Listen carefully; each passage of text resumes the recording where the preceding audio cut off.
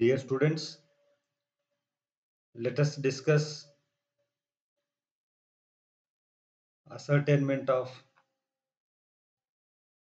current assets, current liabilities, and liquid assets with the help of current ratio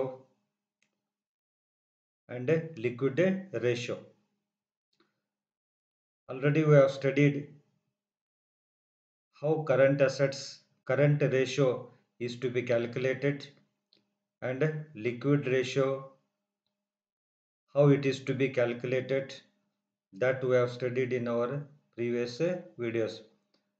Now some interesting problems are there on ascertainment of current assets, current liabilities, and also liquid assets.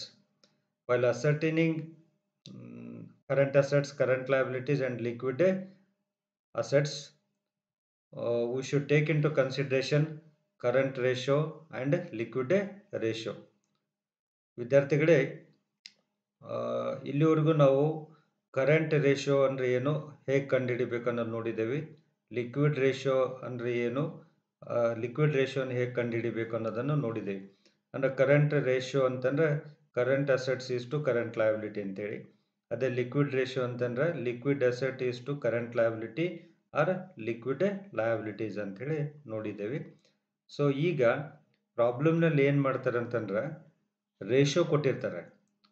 ಹಿಂದಿನ ವಿಡಿಯೋಗಳಲ್ಲಿ ನಾವೇನು ನೋಡಿದ್ದೀವಿ, current assets ಕೊಡ್ತಿದ್ರು, current liability ಕೊಡ್ತಿದ್ರು, ratio ಕಂಡುಹಿಡ್ತಿದ್ವಿ, current ratio. Liquid assets ಕೊಡ್ತಿದ್ರು, current liability ಅಥವಾ liquid liability ಕೊಡ್ತಿದ್ರು, liquid ratio ಕಂಡುಹಿಡಿತಿದ್ವಿ ಅಥವಾ quick ratio ಕಂಡುಹಿಡ್ತಿದ್ವಿ. ಈಗ ರೇಷಿಯೋ ಕೊಟ್ಟು ಕರೆಂಟ್ ಅಸೆಟ್ಸ್ ಮತ್ತು ಕರೆಂಟ್ ಲಯಬಿಲಿಟಿ ಅಥವಾ ಲಿಕ್ವಿಡ್ ಅಸೆಟ್ ಅನ್ನು ಕಂಡುಹಿಡಿರಿ ಅಂತ ಹೇಳ್ತಾರೆ. ಹೀಗಿದ್ದಾಗ ನಾವು ಯಾವ ರೀತಿ ಪ್ರಾಬ್ಲಮ್ ಮಾಡಬೇಕು ಅನ್ನೋದನ್ನು ಇವತ್ತಿನ ಈ ವಿಡಿಯೋದಲ್ಲಿ ನೋಡೋಣಂತೆ. ಒಂದು ಪ್ರಾಬ್ಲಮ್ ನೋಡಿ, ಈ ರೀತಿ ಇದೆ ಪ್ರಾಬ್ಲಮ್ಮು. ಕರೆಂಟ್ ರೇಷಿಯೋ 2.5 ಇದೆ, ಲಿಕ್ವಿಡ್ ರೇಷಿಯೋ 1.5 ಇದೆ, net working capital 3 lakh rupees ಇದೆ.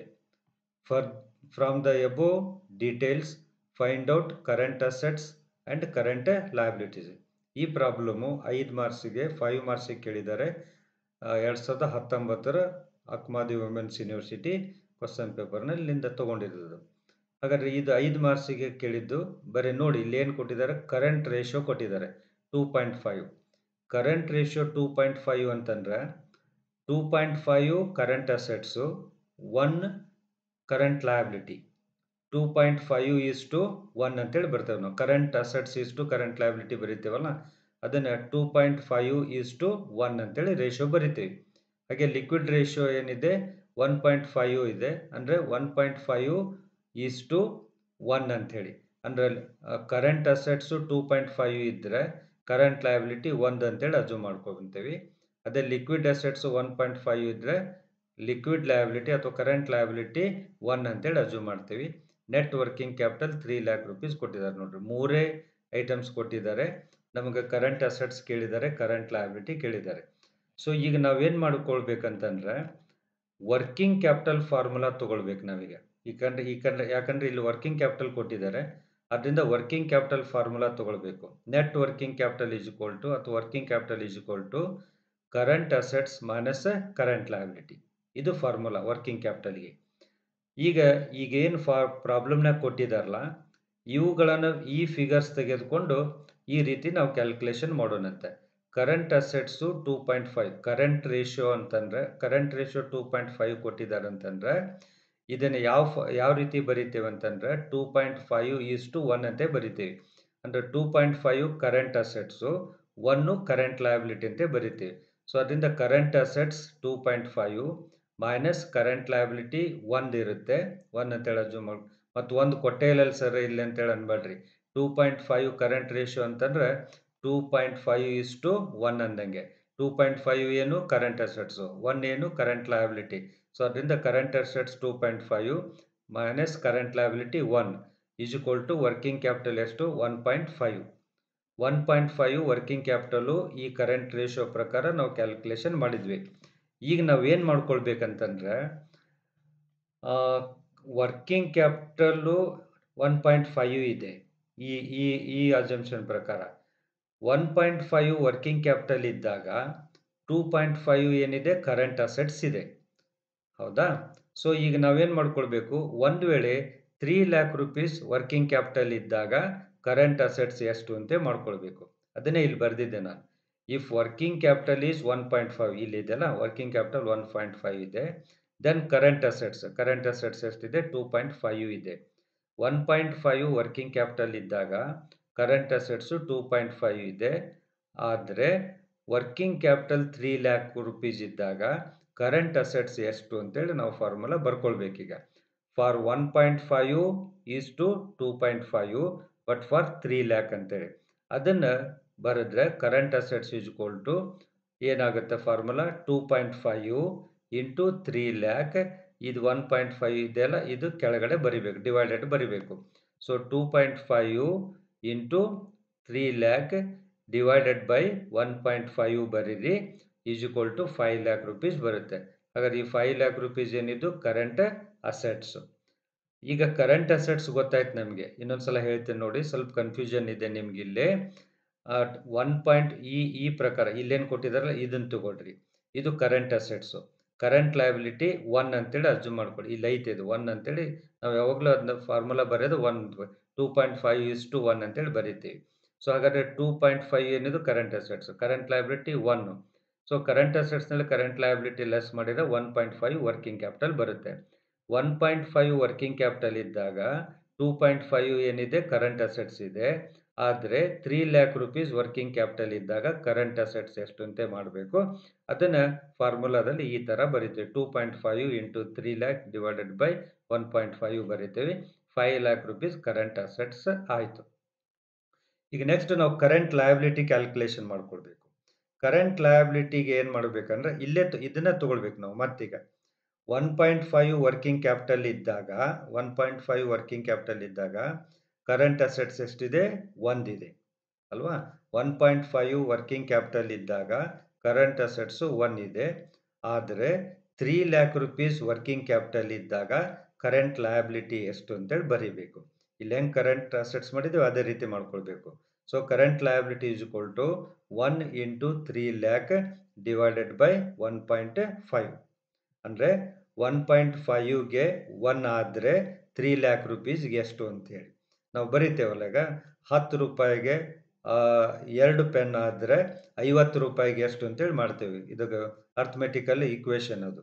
So 1.5 is to 1 but for 3 lac ಅಂತೇಳಿ.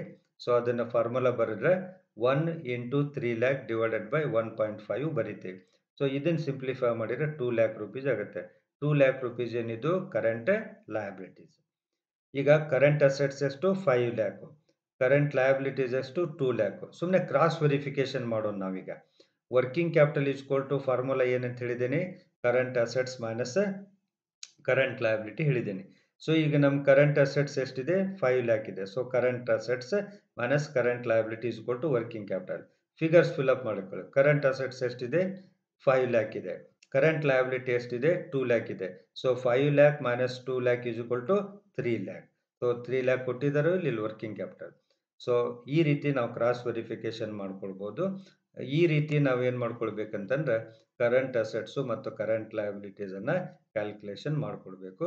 ಸ್ವಲ್ಪ ಅರ್ಥಮೆಟಿಕಲ್ ನಾಲೆಜ್ ಇದಕ್ಕೆ ಬೇಕಾಗ್ತೈತೆ ಅಂತೇಳಿ ಹೇಳ್ಬೋದು. ಸೊ ಈ ರೀತಿ ಪ್ರಾಬ್ಲಮನ್ನು ನೀವು ಮಾಡ್ಕೊಳ್ಳಿ. ಸೊ ಇನ್ನೊಂದು ಪ್ರಾಬ್ಲಮ್ ನೋಡೋಣಂತೆ. ಇದೇ ರೀತಿ ಇನ್ನೊಂದು ಪ್ರಾಬ್ಲಮ್ ಇದೆ. ಸೊ ಇಲ್ಲಿ ಏನು ಕೇಳಿದ್ದಾರೆ ನೋಡ್ಕೊಳ್ಳಿ. Following information is relating to Ravish limited ಅಂತೇಳಿ. ಕರೆಂಟ್ ರೇಷಿಯೋ 3:1 ಇದೆ. ಅಲ್ಲೇ 2.5 ಕೊಟ್ಟಿದ್ರು, ಬಟ್ ಇಲ್ಲಿ 3:1 ಕೊಟ್ಬಿಟ್ಟಿದ್ದಾರೆ. ಅಲ್ಲಿ ಆ್ಯಕ್ಚುಲಿ ಅಲ್ಲಿ ಹಿಂಗೆ ಕೊಡಬೇಕಾಗಿತ್ತು. ನಿಮಗೆ ಕೊಟ್ಟಿದ್ರೆ ಈಸಿ ಆಗ್ತಿತ್ತು.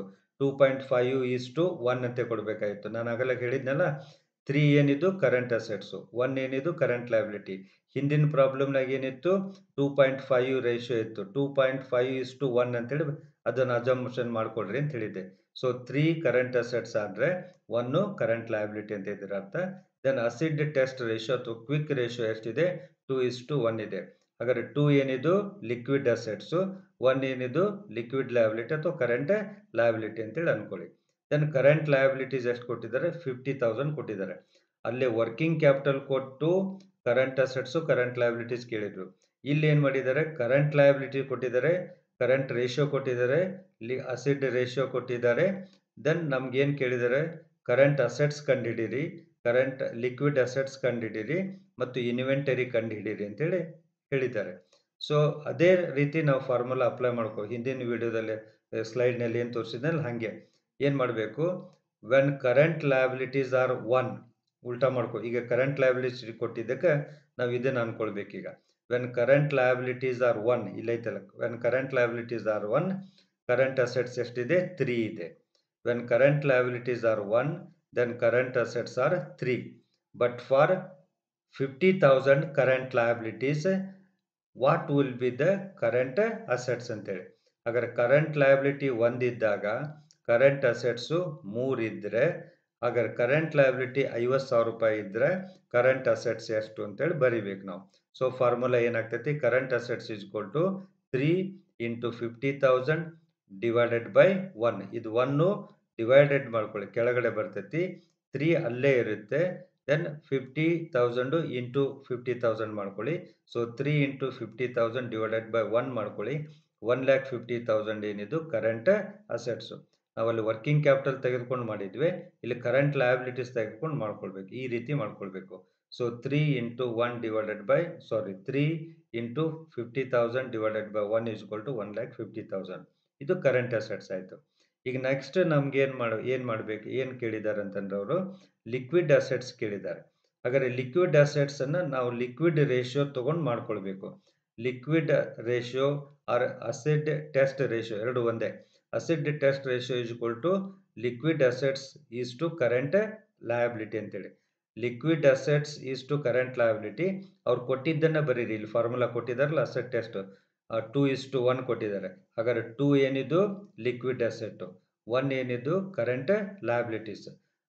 ಸೊ 2:1 ಅಂದರೆ when current liabilities R 1, current liability 1 ಇದ್ದಾಗ ಲಿಕ್ವಿಡ್ ಅಸೆಟ್ಸ್ ಎಷ್ಟಿದೆ?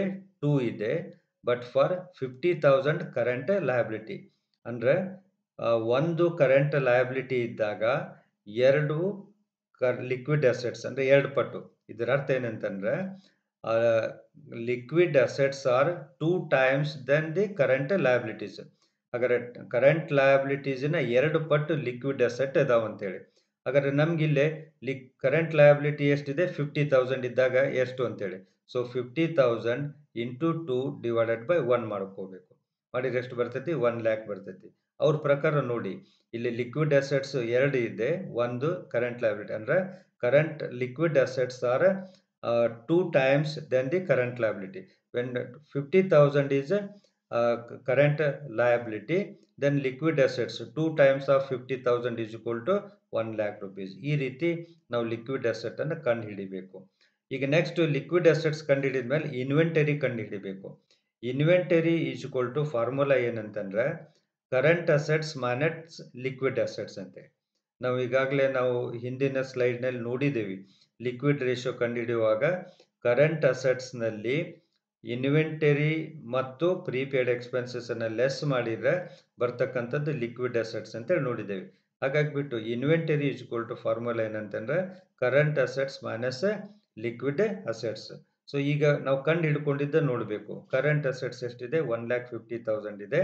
ಮೈನಸ್ ಲಿಕ್ವಿಡ್ ಅಸೆಟ್ಸ್ ಎಷ್ಟಿದೆ? 1 ಲ್ಯಾಕ್ ಇದೆ. So 1,50,000 minus 1 lac is equal to 50,000. So what is this 50,000? Stock ಅಂತ ಹೇಳಿ ಅಥವಾ ಇನ್ವೆಂಟರಿ ಅಂತೇಳಿ. ಅಂದರೆ ಈ ರೀತಿಯಾಗಿ ನಾವು ಫಾರ್ಮುಲಾವನ್ನು ಬರೆದು ಇವೆರಡು ಕರೆಂಟ್ ಅಸೆಟ್ಸನ್ನು, ಲಿಕ್ವಿಡ್ ಅಸೆಟ್ಸನ್ನು ಮತ್ತು ಇನ್ವೆಂಟರಿಯನ್ನು ಕ್ಯಾಲ್ಕುಲೇಷನ್ ಮಾಡ್ಕೊಳ್ಬೇಕು. ಸೊ ಇದು ಸ್ವಲ್ಪ ಮ್ಯಾಥಮೆಟಿಕಲ್ ನಾಲೆಜ್ ಬೇಕಾಗ್ತೈತಿ. ಇದಕ್ಕೆ ಸ್ವಲ್ಪ ಟಿಪಿಕಲ್ ಭಾಳ ನೋಡ್ಲಿಕ್ಕೆ ಭಾಳ ಸುಲಭ ಅಂತ ಕಾಣಿಸ್ತೈತಿ ಪ್ರಾಬ್ಲಮ್. ಸ್ವಲ್ಪ ಅರ್ಥ ಮಾಡ್ಕೊಳ್ಬೇಕು ನೀವಿಲ್ಲಿ. ಇಲ್ಲಿ ಕೊಟ್ಟಿರೋದಕ್ಕೂ ಹಿಂದಿನ ಪ್ರಾಬ್ಲಮ್ ಕೊಟ್ಟಿರೋದಕ್ಕೂ ಒಂದು ಸಲ ಬಿಟ್ಟು 2 ಸಲ ನೋಡಿ ಪ್ರಾಕ್ಟೀಸ್ ಮಾಡ್ಕೊಳ್ಳಿ. ಕೇಳಿ 1 ಸಲ ಬಿಟ್ಟು 2 ಸಲ ಈ ವಿಡಿಯೋನ ಚೆನ್ನಾಗಿ ಅರ್ಥ ಮಾಡ್ಕೊಳ್ಳಿ. ಸ್ವಲ್ಪ ಈಸಿ ಇದಾವೆ ಪ್ರಾಬ್ಲಮ್ಸನ್ನು.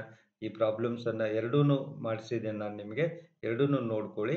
ಒಂದು ವರ್ಕಿಂಗ್ ಕ್ಯಾಪಿಟಲ್ ಕೊಟ್ಟು current assets and current liability ಕೇಳಿರೋದು, ಇನ್ನೊಂದು ರೇಷಿಯೋ ಕೊಟ್ಟು ಕರೆಂಟ್ ಲಯಬಿಲಿಟೀಸ್ ಕೊಟ್ಟು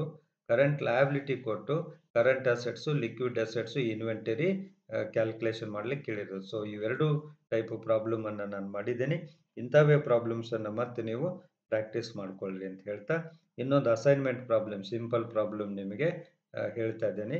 ಈಗೇನು ಎರಡು ಸ್ಲೈಡ್ ನೋಡ್ತಿರಲ್ಲ, ನೋಡಿ ಈ ಪ್ರಾಬ್ಲಮನ್ನು ನೀವು ಮಾಡ್ಕೊಳ್ಬೋದು ಅಂತೇಳಿ ನನಗೆ ಭರವಸೆ ಇದೆ. So problem is like this: from the following information find out current assets and current liabilities. So current ratio 2.5, then working capital 90,000. So ಮೊದಲೇ ಸ್ಲೈಡ್ನಾಗ ಏನು ಹೇಳಿದ್ನಲ್ಲ ನಾನು, ಅಲ್ಲಿ 2.5ನೇ ಇತ್ತು, ವರ್ಕಿಂಗ್ ಕ್ಯಾಪಿಟಲ್ ಮಾತ್ರ ಚೇಂಜ್ ಇತ್ತಲ್ಲೇ 1,50,000 ಕೊಟ್ಟಿದ್ರು. ಸೊ ಇಲ್ಲಿ ಏನಾಗಿದೆ 90,000 ಕೊಟ್ಟಿದ್ದಾರೆ. ಸೊ ಫಸ್ಟ್ ಸ್ಲೈಡ್ ನೋಡಿ ಅದೇ ಪ್ರಕಾರ ಈ ಪ್ರಾಬ್ಲಮನ್ನು ಮಾಡ್ರಿ ಅಂತ ಹೇಳ್ತಾ, ನಿಮ್ಗೆ ಈ ಪ್ರಾಬ್ಲಮ್ ಅರ್ಥ ಆಗಿದೆ ಅಂತೇಳಿ ಅನ್ನುವ ಭರವಸೆಯೊಂದಿಗೆ ನಾನು ಇವತ್ತಿನ ವಿಡಿಯೋ ಮುಗಿಸ್ತಾ ಇದ್ದೇನೆ. ಅದಕ್ಕಿಂತ ಪೂರ್ವದಲ್ಲಿ ಮತ್ತೊಮ್ಮೆ ತಮ್ಮಲ್ಲಿ ಕೇಳ್ಕೊಳ್ಳೋದೇನಂತಂದರೆ, ಯಾರು ಸಬ್ಸ್ಕ್ರೈಬ್ ಆಗಿಲ್ಲ ಸಬ್ಸ್ಕ್ರೈಬ್ ಮಾಡಿರಿ ಮತ್ತು ಬೆಲ್ ಬಟನನ್ನು ಒತ್ತಿರಿ, ಅಂದರೆ ನಿಮಗೆ ನೋಟಿಫಿಕೇಷನ್ ಬರ್ತೈತೆ ಅಂತ ಹೇಳ್ತಾ.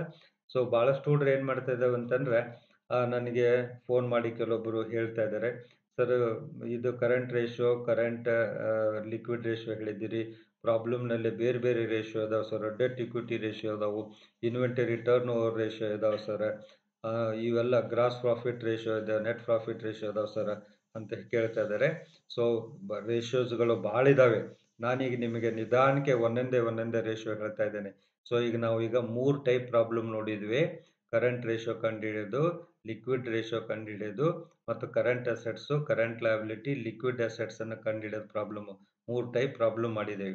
ಈಗ ನಿಮ್ಗೆ 15 ಮಾರ್ಕ್ಸ್ ಪ್ರಾಬ್ಲಮ್ನಲ್ಲೂ ಸಹಿತ ಕರೆಂಟ್ ರೇಷಿಯೋ ಕೇಳಿದ್ದಾರೆ ಮತ್ತು ಲಿಕ್ವಿಡ್ ರೇಷಿಯೋ ಕೇಳಿದ್ದಾರೆ. ನೀವು ಆ 15 ಮಾರ್ಕ್ಸ್ ಪ್ರಾಬ್ಲಮ್ನಲ್ಲೂ ಸಹಿತ ಕರೆಂಟ್ ರೇಷಿಯೋ ಮತ್ತು ಲಿಕ್ವಿಡ್ ರೇಷಿಯೋ ಕ್ಯಾಲ್ಕುಲೇಷನ್ ಮಾಡೋದನ್ನು ಅಷ್ಟನ್ನ ಮಾಡಿರಿ. ಇನ್ನು ಬಾಕಿ ರೇಷಿಯೋ ಏನಿದಾವಲ್ಲ ಅವನಿಗೆ ನೆಕ್ಸ್ಟ್ ಹೇಳ್ತೀನಿ, ನಾನು ಮತ್ತೆ ಹೇಳ್ತೀನಿ. ಬಾಕಿ ಡೆಟ್ ಇಕ್ವಿಟಿ ರೇಷಿಯೋ ಹೇಳ್ತೀನಿ, ಗ್ರಾಸ್ ಪ್ರಾಫಿಟ್ ರೇಷಿಯೋ ಹೇಳ್ತೀನಿ, ಟರ್ನ್ ಓವರ್ ರೇಷಿಯೋ ಹೇಳ್ತೀನಿ. ಇವೆಲ್ಲ ಮುಂದೆ ಬರ್ತಾವೆ. ಒಂದೇ ಸಲನ ಎಲ್ಲ ರೇಷಿಯೋಗಳನ್ನು ಹೇಳಿದರೆ ನಿಮಗೆ ನೆನ್ಪಿಟ್ಕೊಳ್ಳಿಕ್ಕೆ ಆಗೋದಿಲ್ಲ ಅಂತೇಳಿ ನಾನು ಪಾರ್ಟ್ ಬೈ ಪಾರ್ಟ್ ಹೇಳ್ತಾ ಇದ್ದೇನೆ, ಪೀಸ್ ಬೈ ಪೀಸ್ ಹೇಳ್ತಾ ಇದ್ದೇನೆ. ಅದರಿಂದ ಗಡಬಡಿ ಮಾಡ್ಕೊಳ್ಬೇಡ್ರಿ, ಸ್ವಲ್ಪ ಸಮಾಧಾನ ಇರಲಿ. ಎಲ್ಲ ರೇಷಿಯೋಗಳನ್ನು ನಾವು ನೋಡೋಣಂತೆ. ಎಲ್ಲ ರೇಷಿಯೋ ನೋಡಿದ ಮೇಲೆ 15 ಮಾರ್ಕ್ಸಿನ ಪ್ರಾಬ್ಲಮ್ನಾಗ ಏನು ಒಟ್ಟಿಗೆ ಎಲ್ಲ ರೇಷಿಯೋ ಕೇಳ್ತಾರಲ್ಲ ಅಂಥ ಪ್ರಾಬ್ಲಮನ್ನು ಮತ್ತೆ ಮಾಡೋಣಂತ. ಅವೆಲ್ಲ ನಿಮ್ಗೆ ಮಾಡೋಕ್ಕೆ ಬರ್ತಾವೆ. ಅದು ಆ ಥರ ನಾನು ನಿಮಗೆ ಹೇಳ್ಕೊಡ್ತೇನೆ ಅಂತ ಹೇಳ್ತಾ ಇವತ್ತಿನ ಈ ವಿಡಿಯೋ ಮುಗಿಸ್ತಾ ಇದ್ದೀನಿ. Till then, good bye.